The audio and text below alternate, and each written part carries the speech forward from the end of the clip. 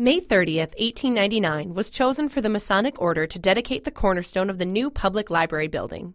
The spring afternoon proved to be pleasantly warm and fragrant, as a substantial crowd gathered until it spilled into the street.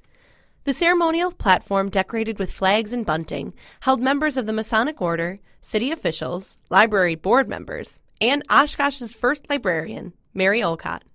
After the Masons inspected the stone, the crowd sang, "America, my country, 'tis of thee."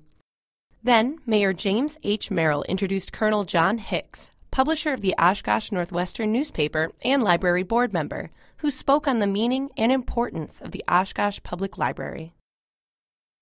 By the erection of this beautiful edifice dedicated to learning, we mark the beginning of a new era.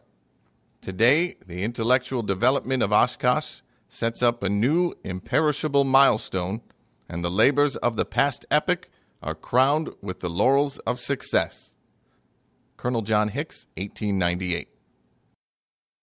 The library opened on Labor Day, September 3, 1900.